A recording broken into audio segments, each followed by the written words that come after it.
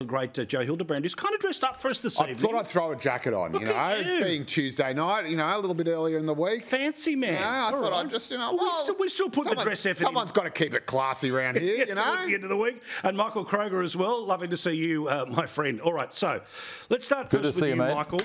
And look, you know, I can see Media Watch now, right? Oh, 3 white people talking about a treaty with Indigenous people. How dare they? But it's about the concepts, right?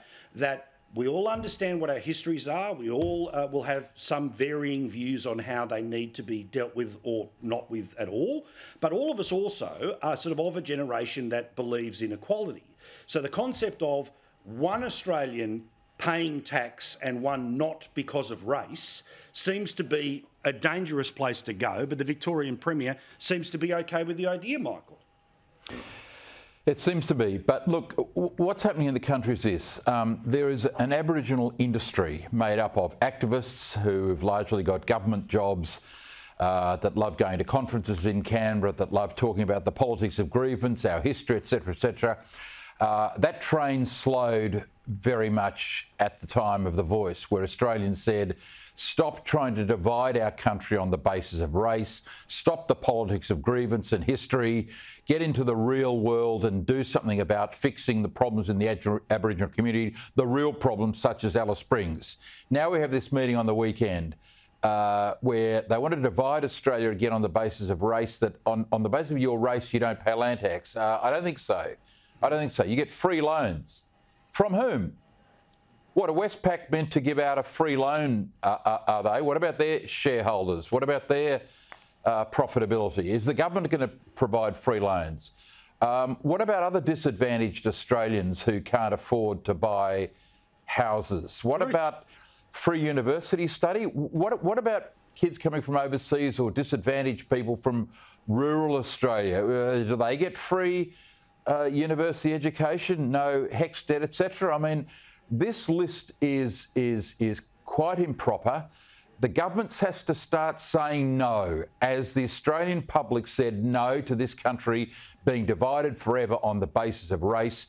You need governments of courage, which was why I pay tribute to Dutton and Littleproud and that legendary woman Jacinta Price and Warren Mundine had the guts to fight against this racism and say no. Again, you know, I keep talking about this Gen X idea, right, about people in their 40s and 50s, right?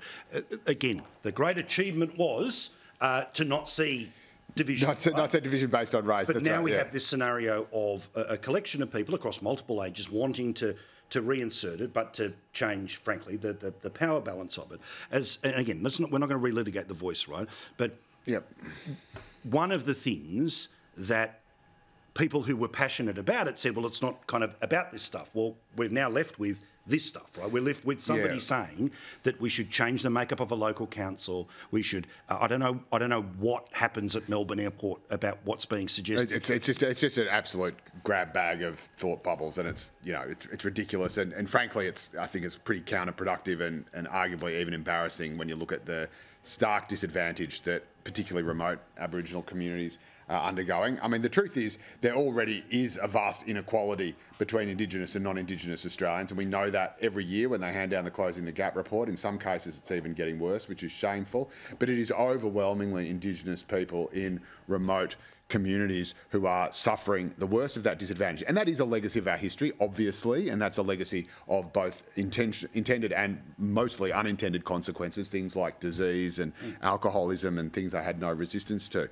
And so if you actually make it an argument about disadvantage instead of an argument about race, then Indigenous people are going to overwhelmingly be the beneficiaries. And I have absolutely no problem whatsoever with having, say, interest-free loans to Indigenous families who can't afford their own home, or indeed where the idea of private home ownership is something that is very hard to establish in these communities. But if that's a commercial institution that has to give them, the cost of that money is not free. If it's the government, no, but the government is already putting billions and billions of dollars into housing, for example, and it's doing that via a number of mechanisms. But again, I would not have a problem with saying, just like we have with social housing, all right, well, for every 100 home loans that you give out, you have to give one to a disadvantaged Indigenous person who's showing that they would have the capacity to pay that back, and they can get a private home. So one of the really big problems in Indigenous communities is there's often very little concept of private ownership. So you build, a housing estate there, and it becomes only as strong as the weakest link. It becomes only as strong as the person passing through